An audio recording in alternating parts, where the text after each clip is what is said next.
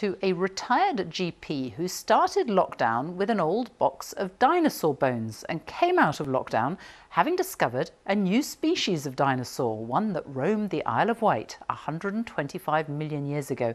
It's an extraordinary story that takes lockdown hobbies to a whole new level. Well, Duncan Kennedy is on the Isle of Wight to tell us more. Duncan.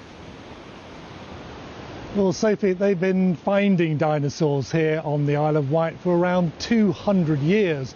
The dinosaurs they do discover are about 125 million years old. They thought there were two main species of dinosaur, until now. Gnarled, knobbly, and what a nose.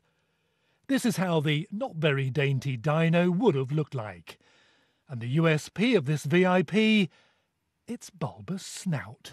In here we have vertebra or backbone of... Its remains had spent 40 years in old boxes until Jeremy Lockwood, a retired GP, went through them. He'd always believed there had to be more than two types of dinosaur on the island. And he was right. I took a bone which was a nasal bone, and I thought I'm going to try and reconstruct what the skull of this animal looked like. So I sort of put it into life position, and I thought, goodness me, this has got a bulbous end to the end of its nose. So it became obvious that this was something completely different. It took Dr. Lockwood 2 years to sift through all the bones, and his new species has now been confirmed by experts. Just along here, it's where I found it all them years ago.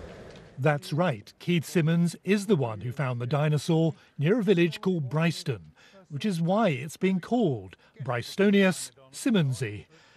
It was in 1978 Keith discovered the bones, and now the new species has been confirmed. He's delighted. It's nice, yeah, it's a bit of recognition for the work done over the years. It's ideal. And now you found out you found a new species of dinosaur. What do you make of that? Something for the history books, really. And, yeah, it's very good. This coast was already known as a world-class centre for discovering dinosaurs. It seems some have, well, just got a nose for it. Duncan Kennedy, BBC News, on the Isle of Wight.